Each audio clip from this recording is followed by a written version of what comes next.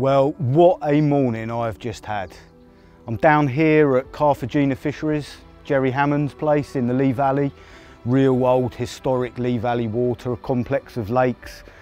I'm going to be here to fish Brooke Lake, but I've got a mate next door fishing Carthagena syndicate water, and he has just had one hell of a trip.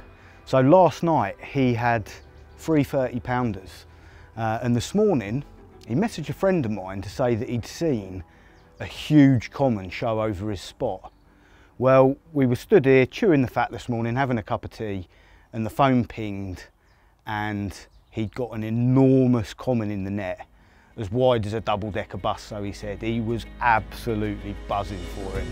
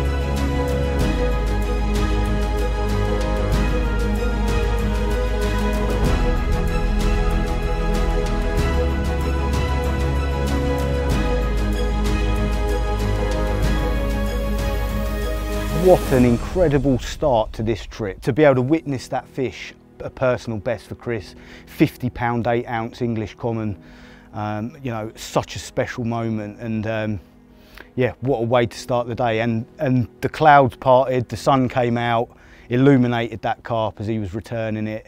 And yeah, that moment will stay with me, and I'm sure it'll stay with Chris for the rest of his life as one of the real key moments in his angling. Great way to start. What a brilliant way to open up my session, coming down here to this beautiful looking complex.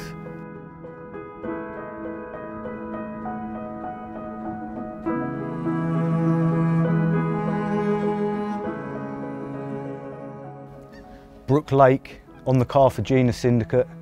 I've been given special permission to come down here by Jerry Hammond. I feel very fortunate.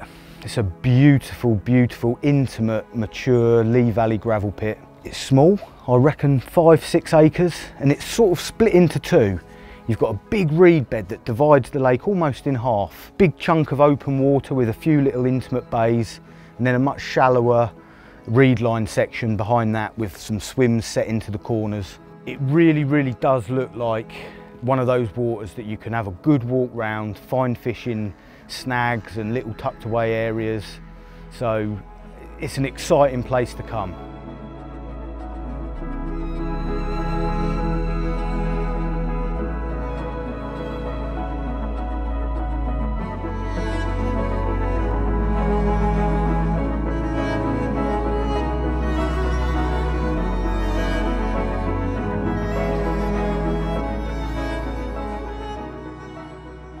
Right, so I've had a good look round the lake. I've had a couple of laps, both sides.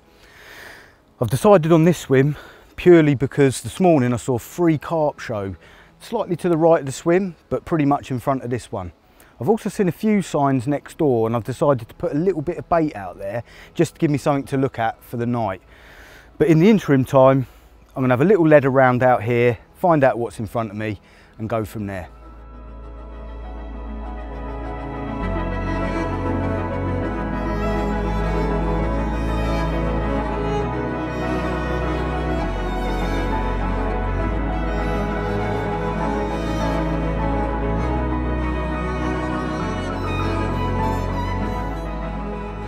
That's why the fish getting that.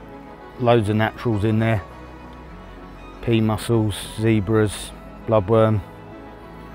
Be little shrimps in there as well. Still quite fresh actually. There's a shrimp there.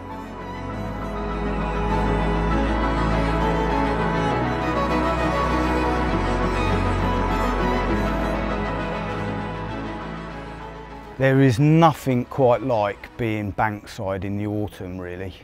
As we approach the equinox. I think there's an undeniable expectation in the carp fishing scene, I suppose.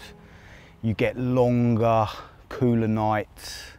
There's that, I don't know, there's that smell of decay in the air, you know, as you sort of approach mid-September, everything starts dying back. All the berries are out on the bushes, the blackberries are all dying off, especially if you get some heavy rain like you do at this time of year. Big low pressures sweeping off the Atlantic. Yeah, the weather just, it improves everything that we want in carp fishing, you know, those big low pressures, rain, damp, cool mornings, mist, the odd sunny afternoon. It's all there, you know, it's a really exciting time of year to be on the bank. And the best bit of it really is that the carp are in peak condition. You know, spawning is way behind us now. The carp have been eating, they've rejuvenated all those abrasions and sores that they got during that spawning activity. They're all healed, they're plump, they're at their best weights generally. And colours, you know, as the water cools, you generally tend to find that colours come out in those carp and they look absolutely splendid. So yeah, I really always look forward to autumn. It's one of my favourite times of year to be on the bank. Not just for the atmosphere, but for all those other reasons that I just spoke about.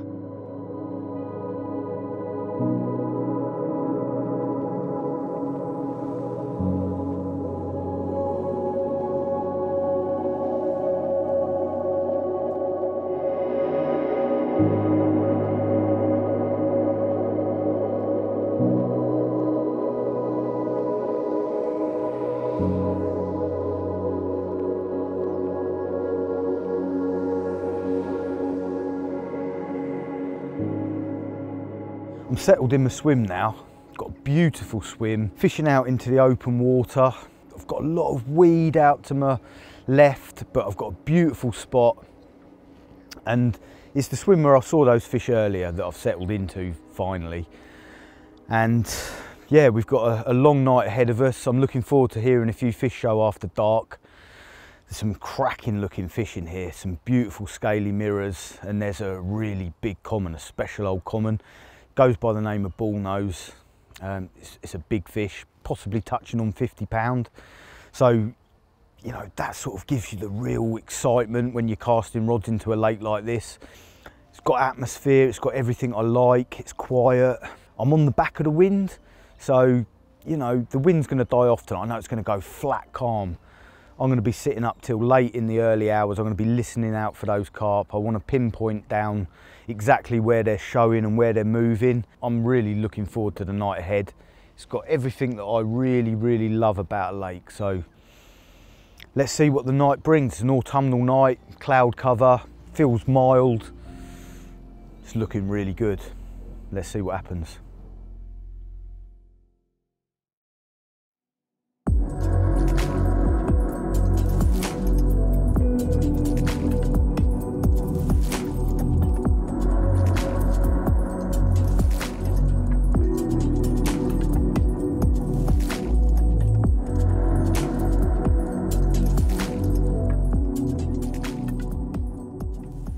First morning, seen a lot of activity. There's a lot of activity during the night.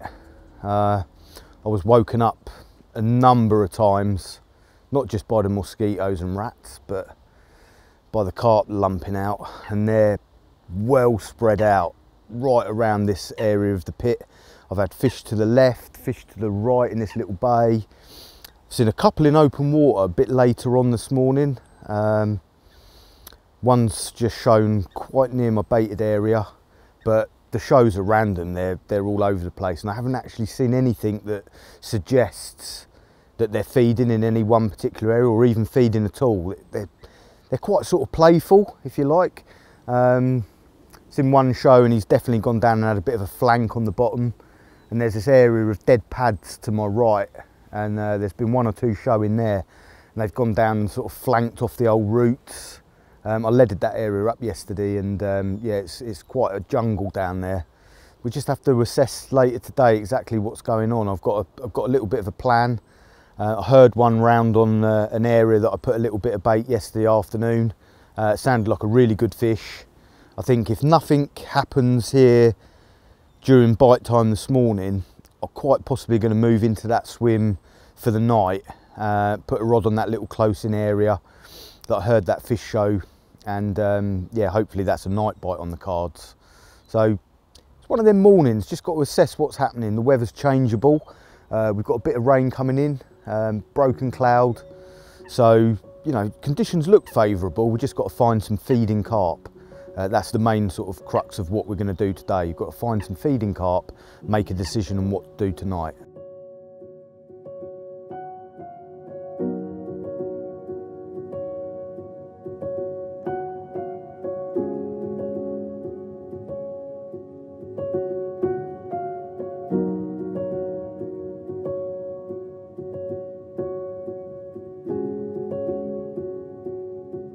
So the sun's come out, I've reeled in, I've come for a little look around the complex. I hope you can hear me because we're sat right on the banks of the River Lee.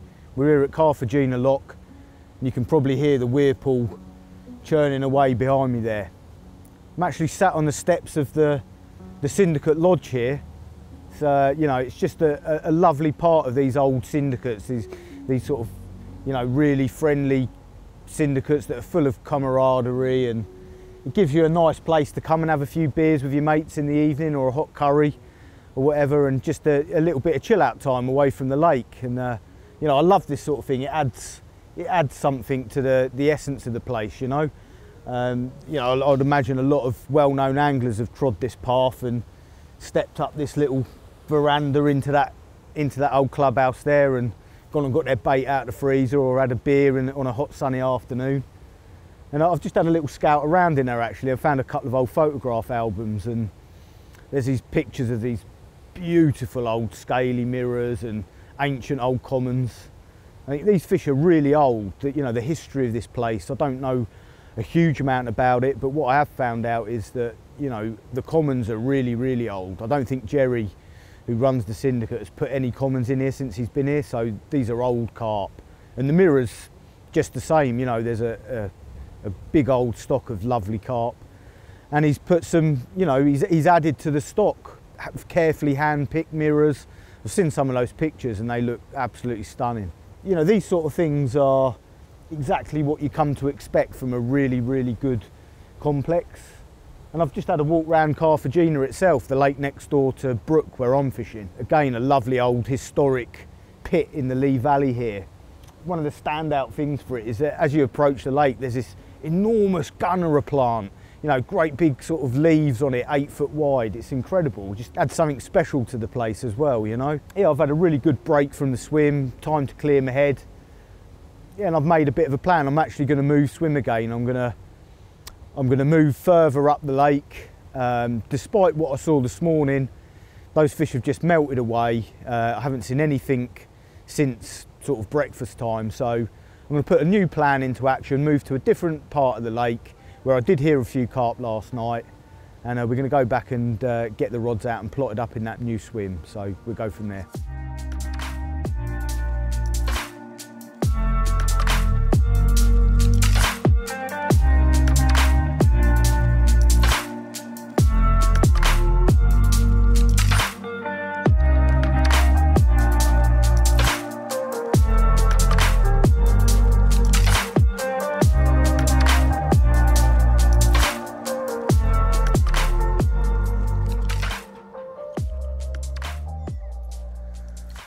Right, so after this morning, watching those fish showing, I pinpointed where the shows were, obviously, triangulated them and what have you, and just used the leading rod to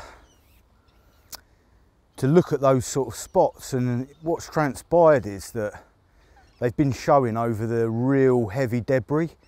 So a couple of the areas have been like real heavy pad roots, loads of old cabbage that's left there, and the other spots have been over like foot-high silkweed, real heavy, thick silkweed, ever so difficult to present in and what have you, but it's full of food. You know, there's a lot of food in there. So I've moved into this new swim, and I've already got a couple of spots marked. I'm just looking for a third area here. And I'm just looking for that softer drop. in amongst where the natural food's liable to be at this time of year. Just letting the carp tell me where they want to be, you know, and all the signs are that they're feeding in the detritus, you know, the dirtier areas that we might, you know, potentially overlook quite often. But at this time of year, they can be the most prolific spots. You know, the real clean, polished areas are done. There's not a lot of food left on them. They've been caught off them a number of times. So you're looking for that, you know, those areas, the untouched areas really, the harvestable areas for this time of year. And these fish are almost telling me that that's where they want to eat. You know, the harder drops that I was looking for when I first dropped onto the lake yesterday, they haven't produced this morning. And although I'm going to keep one rod on a firmer area that seems to be, you know, quite close to a number of shows, the rest of it, I'm looking for the dirtier drops. I think that's where I'm going to get my bite, but we'll see. Just going to get this one out there. Found a little pocket of silt in amongst the siltweed, and it sort of seems it's a soft drop, but I'm getting a clean pull up. And I'll show you, look, there's no silkweed on the lead. It's clean, but it's slidey, it's in the silt, it's a soft drop. So I'll just put this lead out to the left, and there's almost no drop. And I'm pulling into the silkweed,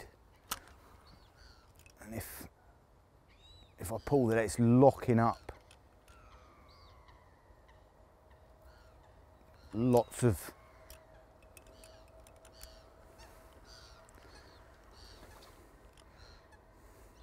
and it's pulled out the silkweed, but you're getting strands.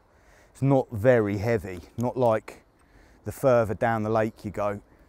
It seems to be a lot heavier. But I've pulled in a fair amount of it, and it's absolutely crawling with snails, shrimps, little bloodworm. I mean, there's a lot of life in there. And obviously at this time of year, that's what the carp are looking for. You know, I've got a fair raft of it here. Some old snail shells, look. You can see all the snails in there, look. They're all buried, all hiding in that matted weed. Look, shells. Little zebra mussels, look. Are they zebra? Little pea mussels. A few shrimps. There's a lot of shell in here though. Look, there's a lot of shell. A few little bloodworm. There's a lot of shell. Quite possibly they've been feeding on them snails.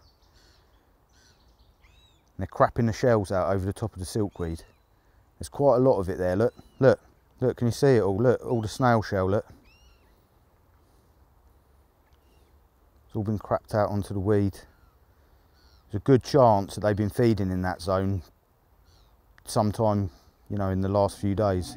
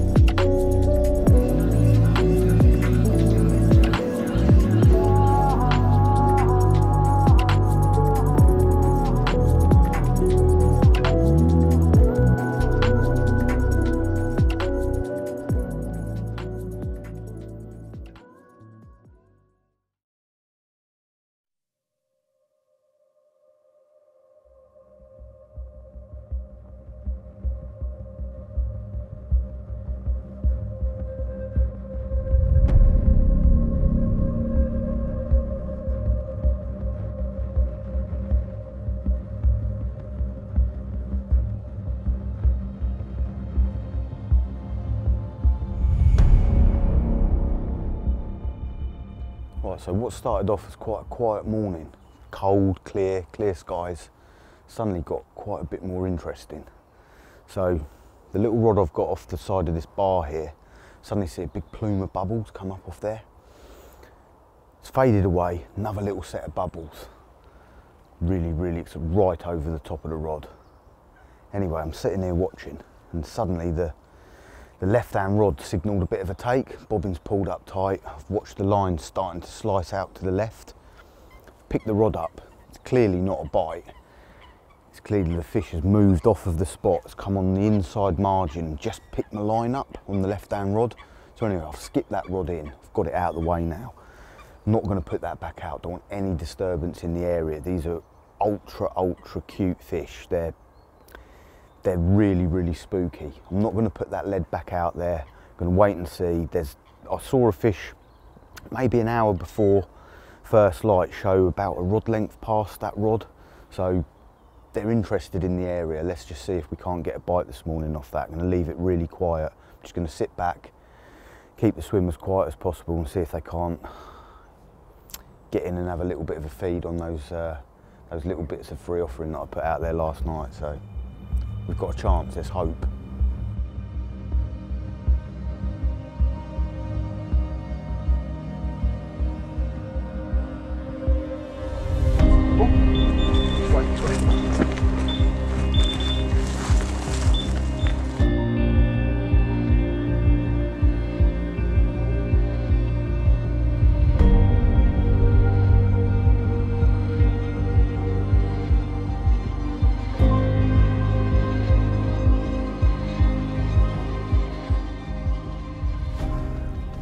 Right, well, that took a little while.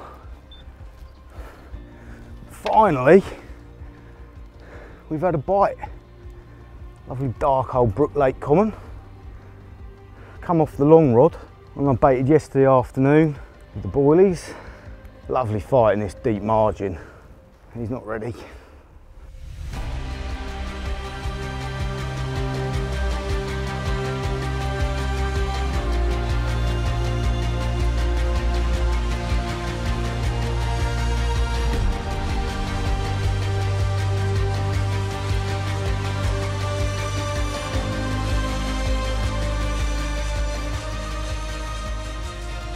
And she's in the net.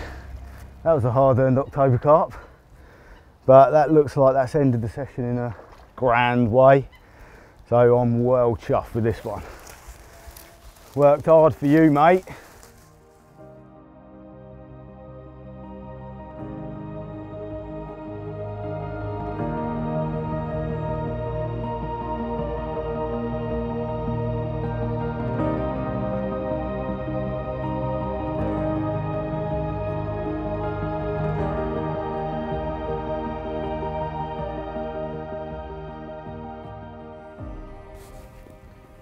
There we go. Gorgeous dark old Brooke Lake common. October, traditional methods, hinges over a spread of boilies in the silt, came good in the end. We came here for his big brother really, a really big old common that has a habit of coming out at this time of year, but he didn't turn up. But the journey continues. We've got adventures elsewhere starting next week. I'm looking forward to that, but for now, I'm going to get this old boy back home. Glad to make your acquaintance, mate. Very, very welcome. On a gorgeous, sunny October morning. Lovely.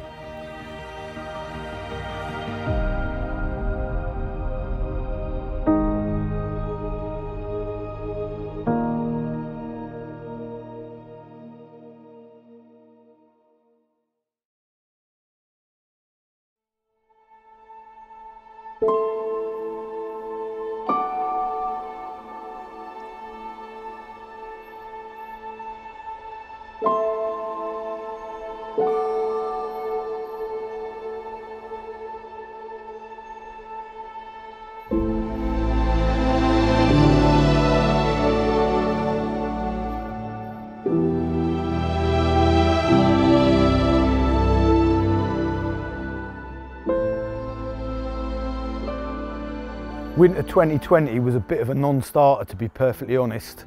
As we all know, the global pandemic really shut us all down. My own county was put into Tier 4 pretty early, stopped the travelling. All my plans for winter fishing came to a grinding halt, and I love my winter fishing, and most of the time my campaigns will travel from autumn through winter and into the following spring. Obviously last year that all fell by the wayside. It was a bit of a shame, but that's life. And you know, with these big carp scenarios and fishing in general, you know, you've got to take the rough with the smooth, the ups and the downs. It's a roller coaster ride really, and you know, you have to be as fluid as the lakes that we're fishing, and roll with the punches. So, you know, I took that one on the chin, as we all had to. Winter passed by, and obviously we had that long wait before we could get back out for those glorious months of spring. Spring's a great time of the year. We all want to be out there. And you know, I was fortunate. I had an ongoing campaign from the previous year that I could sort of pick up and run with. Mega low stock venue, and with those type of scenarios, you know, there's times when you know that you need to be there at the lake, and there's other times when your time's better spent elsewhere. And this is just one of those periods. And I've got this ticket, a beautiful old estate lake in Royal Berkshire, sort of sandwiched between the River Kennet and the Kennet and Avon Canal. And I just thought it's the perfect time to get back up here. And of course, I've heard on the grapevine that it's done a few of the really big fish in recent weeks, which is great. You know, it's a low stock venue, not many carp to go at, but the ones that have been caught so far have been the real monsters. So I thought I'd drop back up here, and yeah, here we are in May. Lovely time of the year to be on the bank, and we're doing our best to find some carp.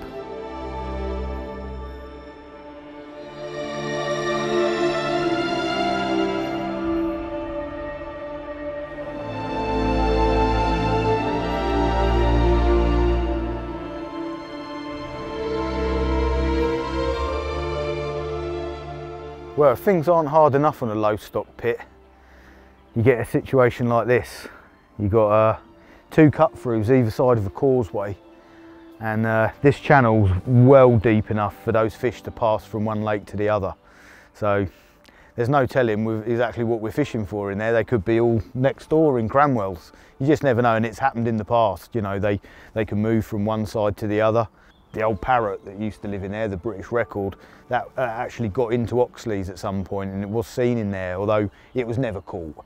But it did travel into here, and likewise the fish that are generally resident in here can pass through and come and see their brothers next door, especially around spawning time. You know, the pheromones and what have you are passing through, and that little trickle of water is a real drag for these fish. They always want to get to where they can't be, sort of thing. And with the winter floods, there's still a lot of water under the bridge here, so makes life interesting, eh?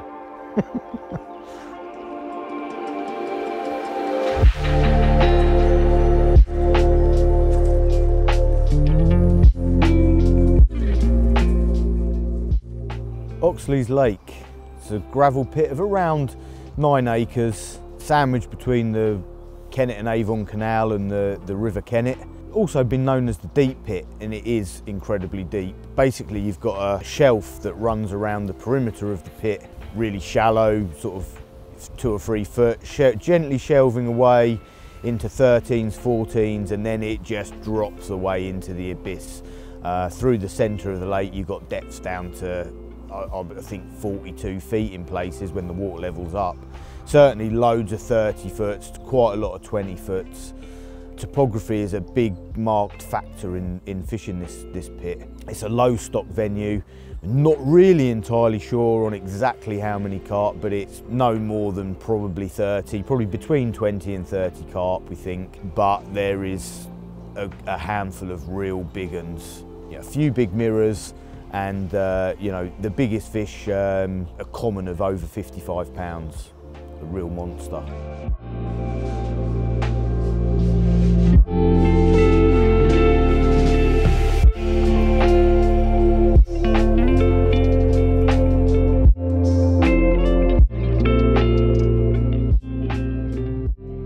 Right, so we've done nearly a full lap of the lake now. Haven't seen any carp, checked out a lot of the most likely looking sort of spots, all around the snags, in the corners, on the ledges and whatnot. Yeah, no signs really. We've come round to the pinch point, the narrowest section of the lake before it opens out into a bowl-like area, which is where I think 99% of the bites have come from this spring. But it's obviously busy. In fact, I don't think it's been free for the last 6 to 8 weeks. So again, there's no chance of getting in there, and we can't really look at that area because it's controlled by one swim. So this is the entrance to that area before it opens out into the main section of the lake on our left here. We're positioned at the top end of the lake in a swim called the Woods. The lake shallows up there quite a bit and it's starting to get a fair bit of weed up there, so we're expecting the fish to start visiting that area fairly soon. The grebes are working the area, the cormorant, there's a lot of small fish up there. They're getting over the top of that weed. There's eel grass coming up and being ripped up. A lot of tench up there, but so far I've only seen one sign, and it's a case of the fish are locked down in one area. They're using a big set of snags like they sometimes do in the spring. This spring's been particularly cold, quite wet just recently. The weed hasn't really got going. We haven't had temperatures above 14 degrees really for any length of time. So we're well behind, we're a good month behind. And being a deep lake, this is generally a bit behind a lot of the other waters anyway. Plus it got badly flooded in the winter. So as you can see, the fish have sort of remained locked down in their little zone. They don't really want to come out even under intense pressure. That you know, since being up here, I found out that they've been under a lot of pressure in this area, but there they remain. So that's carp fishing for you. We'll carry on looking and look for any other opportunities we can find.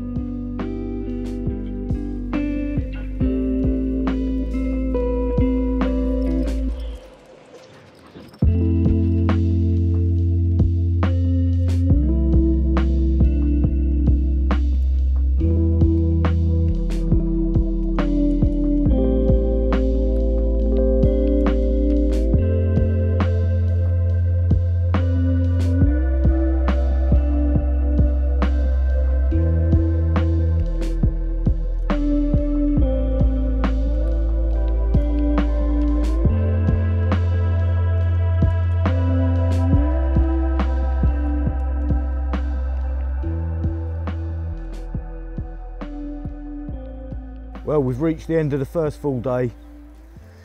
It's now late evening.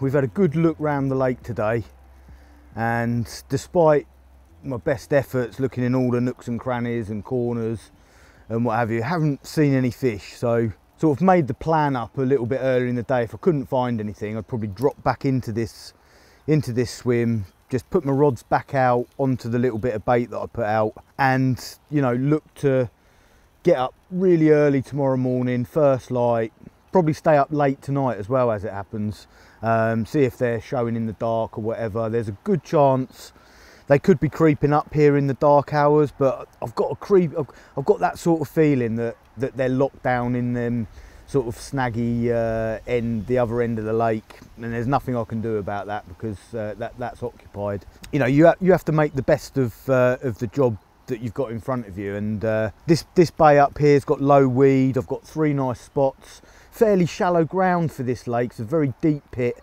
and I found 3 spots that are in sort of 12-13 foot, which is a good depth. Haven't seen anything to make me really want to move, but as you can see, we're surrounded by all the luxuries, which is really unusual. This lake has, you know, it's got a track running right the way around it. It's fully auto fenced. I can park the van at the back of the swim. All the swims have got vehicle access.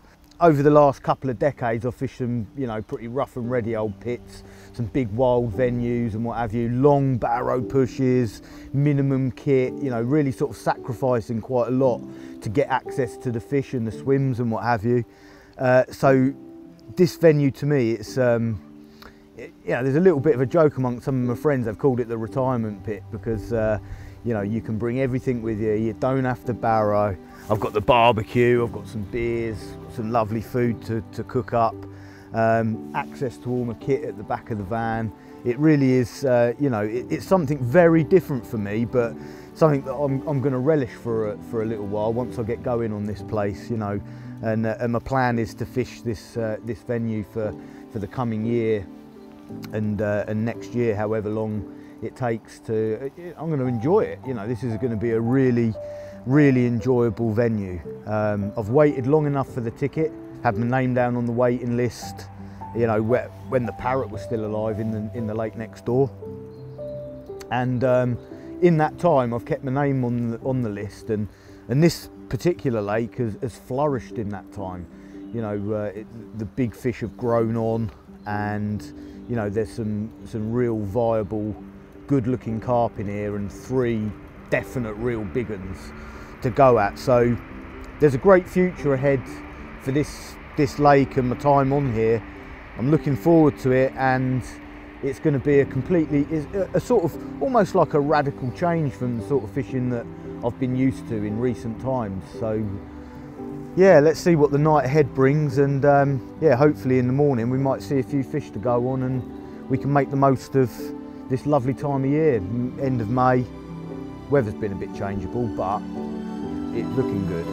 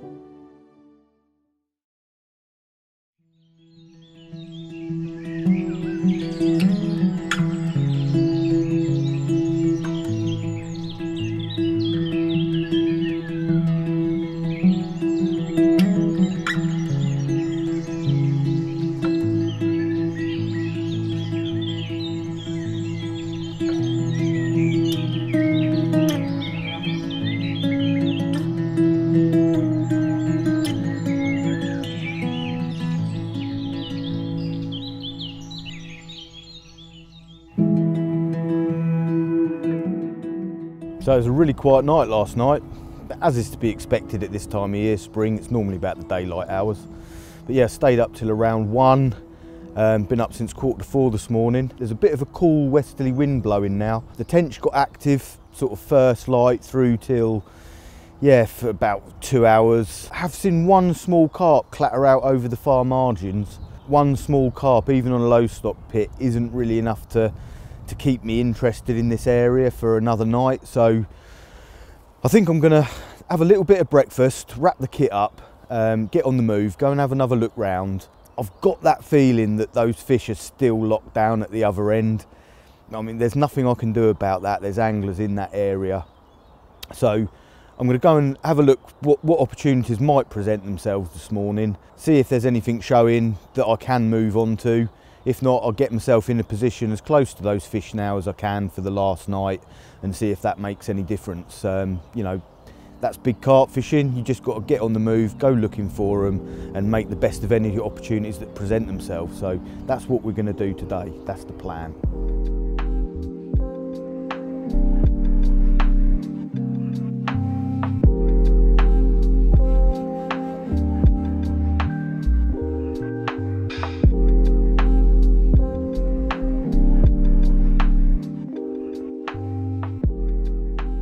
Right, so we've packed and come down the other end of the lake.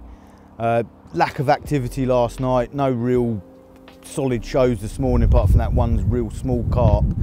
I've decided to move on the strength of a fresh west-southwest wind that's now licking into the margins of this narrow section of the lake that sort of filters round into the area where the fish have been getting caught by all accounts over the last couple of months.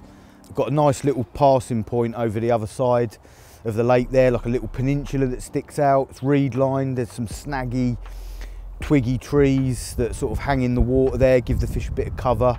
You know, I'm sure that they creep round in and out of this section to my right here. It's as near as I can get to where the fish have been coming from. The swim's available, the sun's coming out, so it's just kissing these reed beds on the far margins now, which makes it look that much more appealing than yesterday when the southwesterly was battering into them and it was really quite cold.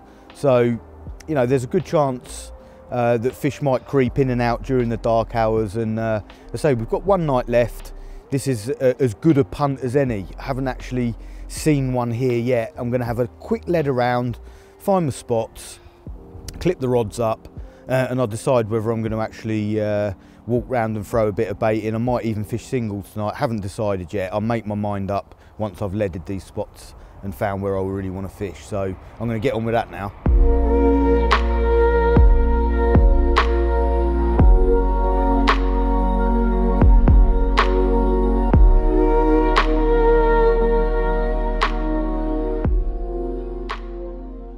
So I've got down into the new swim, spent a little while having a good lead around. I feel that compared to the swim previous of last night, which was more of a holding area or potentially with the weed and the nature of the swim, this is more of a passing point. The contours of this lake, I'll explain a little bit about it. It's an incredibly deep lake in a lot of places, and you've got a major sort of central trough of deep water, and that's very apparent in this particular swim. You've got a very short marginal ledge, almost like a little track that runs round right under your feet, drops away into the abyss 25 to 30 odd feet out in the middle, and then it gradually slopes up, and there's another, almost like a sort of a marginal ledge that sort of extends out from the reed beds, and you've got this little peninsula that pokes out, creating this channel and passing point almost. So I'm going to change my tactics a little bit. I've leaded up 2 spots, got 2 firm drops over there. There's a little bit of weed, a little bit of silt, but I've got 2 firm drops around the peninsula.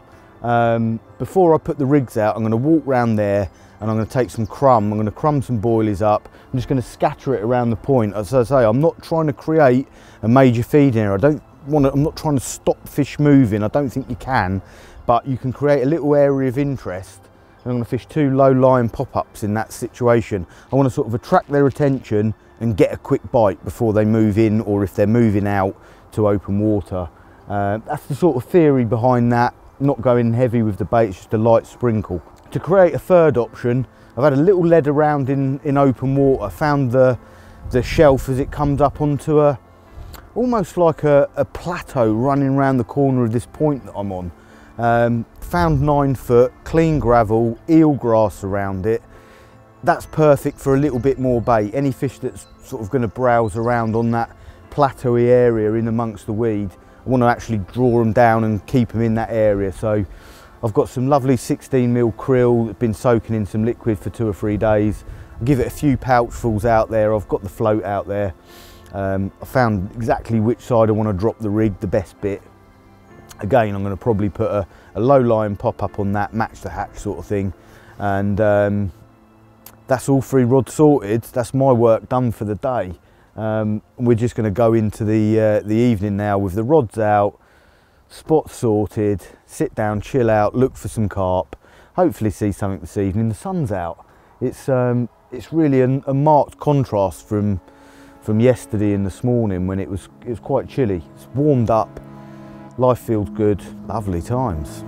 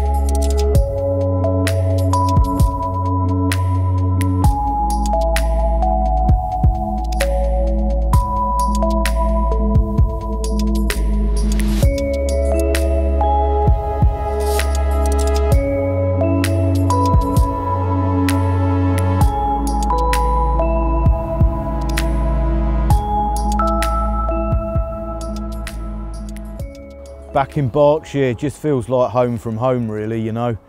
It's been a long while since I've been up this way, but I spent a good number of years in this area. I don't know, 6, 7 years chasing some of the, you know, the real big prestigious fish in the area. Started off with the Burfield Common, moved over onto Englefield Lagoon, Pingewood, the Brute, down the road to Dinton with the Twin and Paw Print and what have you know, and all the while accompanied by my old mate Jim, my faithful old fishing companion, which is you know, absolutely great. And he spent all those years travelling up the motorway to this zone. And you know, here we are back again. Jim's still with me. He's going to be 14 this year, and yeah, I mean, you know, it's great to still have him with me. He's, you know, he's been the best thing on these trips, and I know, you know, things wouldn't be quite the same without him. You know, he's not quite as well as he used to be, and those big hard wild pits, you know, we just wouldn't be able to do that. So it's like this place is absolutely perfect. This Ways in it was like one of those tickets that it was meant to be almost, you know, for me and for him. It meant that he could still accompany me on these little adventures out of Kent, and he's only got one lung now, bless his heart, you know, and he certainly wouldn't be doing the bike rides and the long walks around Burfields and Englefields. Those big pit adventures were harsh. They were physically demanding for both me and Jim. You know, miles and miles of legwork, looking through rough terrain, overgrown paths. Burfield and Englefield were you know, both savage. We put a lot of heart and soul into it, and you know, I definitely know that, you know, those days are done for the old boy, and this ticket just fell into my lap as if by fate, you know, a stroke of luck, and it's definitely perfect for both of us really now. So yeah, ideal, eh, Jim?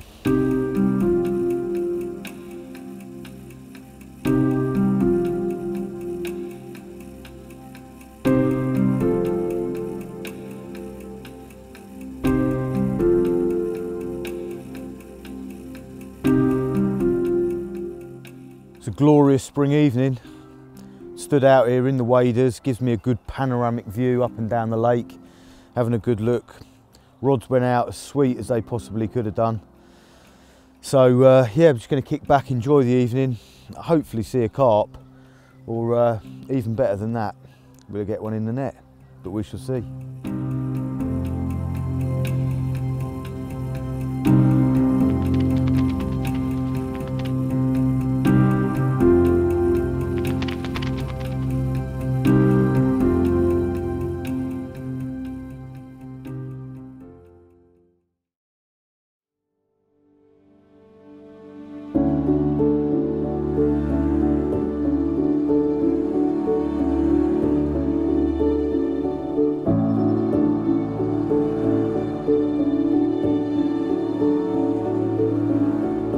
Big carp fishing is a never-ending adventure, a true roller coaster of a ride, the ups and downs, the highs and lows. It's a roller coaster of emotions, and those emotions can lead you in all sorts of directions. It can take you, you know, to the absolute limits of your endurance, you know, mentally and physically. It's a real state of mind. Big carp fishing always has been all about that ability to push yourself to the absolute limits to really finally achieve what you truly desire. It's never going to be easy. There's always going to be parts of it that will test every part of your resolve. Unless you're prepared to go through those points of pain almost, you know, you're never going to fully take yourself into that limitless opportunity. You know, the opportunities only arise when you're prepared to motivate yourself to the length of driving out in all weathers, in all seasons, and for almost unlimited amounts of time. You know, you never know whether it's going to take you weeks, months, or a number of years. So that fish that you've chosen, that adversary, has got to have all those attributes that is going to keep you at that lake and push you to those limits, because you want that final moment. During that period of time, there will be a connection. There will be a hunter and hunted connection where you see that fish visually. You can then only speculate what that's going to be like. You know, you're always thinking, you know, the power of this fish, the size of that carp, you know, the anticipation of hooking that fish. And when you do, those, you know, those jelly leg moments as you're playing a huge fish, feeling that raw power, it's an incredible feeling that's so hard to recreate. You know, it's only the most testing moments in life that you can attribute it to. That's what you're looking for, that massive rush of adrenaline. And when you finally put that fish in the net and you reach in and touch that fish, that big, powerful carp with, you know, age, history, a story behind it, whatever, that's the moment. You know, you're lost in time. That moment's only going to last a very short period of time, but the memory will last a lifetime, you know, and that's what we're all looking for. You know, that pot of gold at the end of the rainbow. Always looking, always searching, always waiting for that next one in line, that next adventure that's going to take you who knows where. That's what it's all about. That's where big carp fishing has got everything going for it, but you've got to be up to the challenge. It's difficult, it's hard, it's challenging, but ultimately it's incredibly rewarding.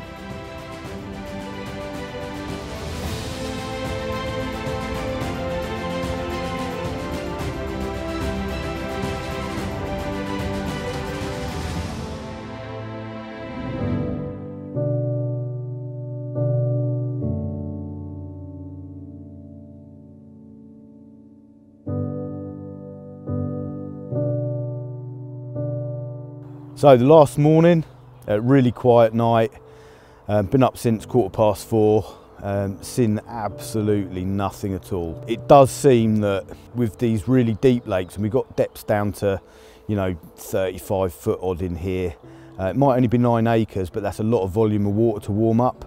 This spring we haven't really had the sunshine or the nighttime temperatures to get that water temperature up, to get the fish moving. After being here for 2 days now, it's plainly obvious those fish are pretty much locked down in a little snag-lined margin. I can't get in the area, this is as close as I can get. That's just life on these sort of waters, you know. It is low stock, there's not a lot else to go on. When the fish are grouped up tight and they're not moving about, you know, sometimes it's just a case of having to wait your turn. You know, it's a bit like going to Vegas. You've got to accept the spin of that roulette wheel, and you know, it's just like that sometimes. And you know, next trip I'm off doing other things now. I've still got another project going on. I will be back up here as the water temperatures warm up, and you know, hopefully next trip the fish will have spread out a little bit, the weed will be up, and it would be a bit more of a level playing field. You know, there'd be more options to get on the carp. So until that time, you know, I'm going to play it by ear. I've got a few other things to be doing, but I'm looking forward to my next trip to this magical venue. You know, it really is a super cool place to be. I love it, little Jim loves it, and yeah, we'll be back soon.